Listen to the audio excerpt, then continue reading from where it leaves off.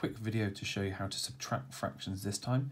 You just have to do exactly the same as adding, but you just subtract. So denominators are the same, so we keep it the same. 7 subtract 4 gives you 3. Here we've got 6/8 subtract 1/3. This time denominators are different, so we have to find a common denominator.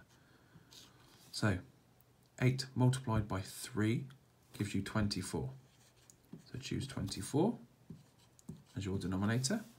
What do you do to 8 to make 24? You times it by 3. 6 times 3 is 18. What do you do to 3 to make 24? You times it by 8. 1 times 8 is 8.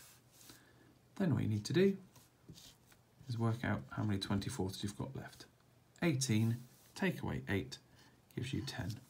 So the answer is 10/24.